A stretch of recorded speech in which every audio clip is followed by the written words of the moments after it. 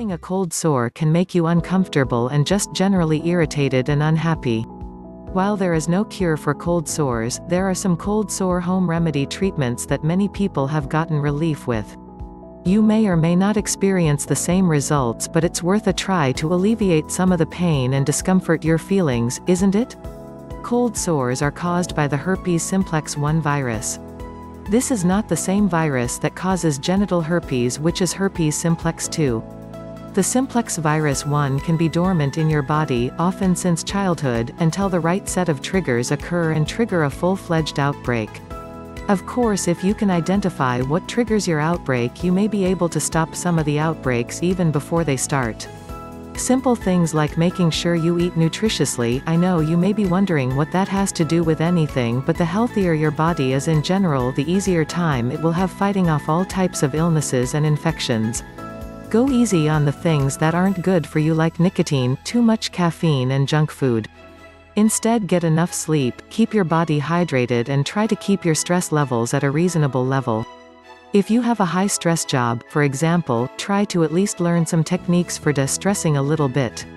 You could take a yoga class, learn to meditate, or just go kickboxing. Whatever you can do that will help you stay calm. Now, here are some cold sore home remedy treatments for you to try. 1. Take an ice cube and apply it directly to the cold sore. Hold it in place until the cube has melted. This can be a little uncomfortable, but if you can get rid of the cold sore more quickly, it might be worth it. Once the ice cube has melted, take a dry towel and carefully dry the cold sore. Dab it, don't rub it. Once it's dry, take a little rubbing alcohol on a cotton ball and dab the cold sore. This will sting, but the cold sore will be a little bit numb from the ice, so not as bad as it could. 2. Take lysine when you first feel a little tingle on your lip. This is usually the first sign that you are getting a cold sore. Use it 3 times daily and hopefully this will prevent the cold sore from actually forming in the first place. If you've never heard of lysine, just go down to your local drug store and ask them where to find it. 3. Don't re-infect yourself by using the same toothbrush or toothpaste. Buy a new toothbrush and toothpaste at the first sign of an outbreak.